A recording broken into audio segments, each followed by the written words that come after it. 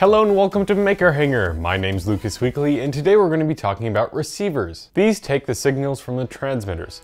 We'll talk about how they're powered and also where to place them on your RC plane. So let's get started. The ports on the receiver correspond to the channels on the transmitter. The channels on your receiver go in order by first battery or bind port, then the throttle, the aileron, elevator, rudder, gear, and auxiliary. The auxiliaries are for your accessories, and they go from auxiliary 1, 2, 3, 4, and so on depending on how many channels your transmitter has. The number of channels that the receiver has does not have to be the same as the transmitter or vice versa. As long as they are the same brand, the transmitter could have 9 channels and the receiver could have 6, or it could be the other way around. The only thing that'll happen is the extra channels just won't be used. To get your receiver to talk to your transmitter, you first have to bind them. All receivers come with bind plugs. These short out the leads inside of the bind/battery port and open the receiver to a transmitter's bind signal. When the transmitter turns on and sends its binding signal, then they'll link up and be connected. I'll explain how to do this in more detail when we program the radio for the plane in a later episode.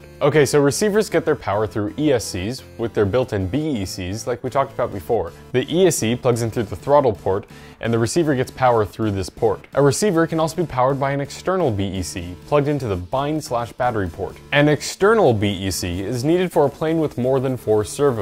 This is because having more than 4 servos will max out the BEC inside of the speed controller, making the servos glitch. External BECs use a Y harness to plug into the flight battery, so only one battery is needed for the plane. The servo leads are plugged into the receiver with the signal wire pointed up where the text is. The signal wires on the connector are either white or yellow, and then the middle wire on the connector is always power, so it's red.